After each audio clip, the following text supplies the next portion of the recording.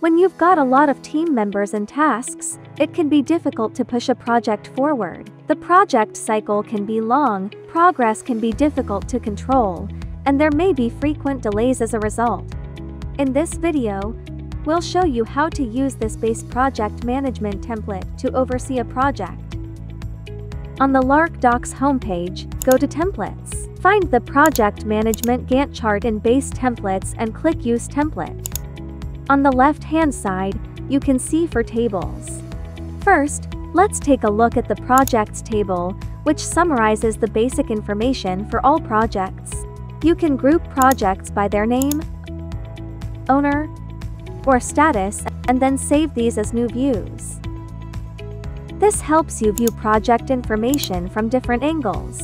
In the Tasks table, you can see the task name, project, priority, and progress for all tasks.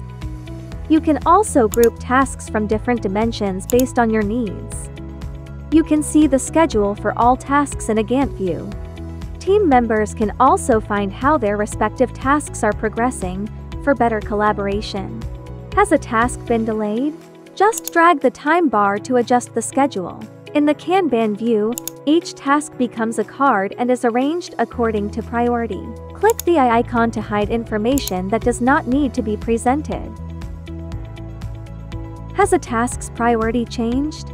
Simply drag and drop the card to a new position.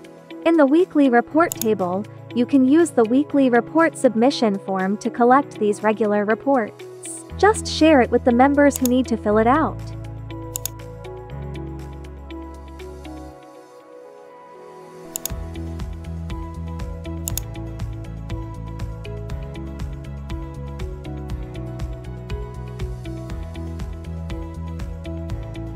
And their information and responses will be automatically recorded in the table. You can also view weekly reports by weekly progress, members, and projects. Finally, let's take a look at the Members table. This summarizes the basic information of all project members, including the projects and tasks that each of them are responsible for.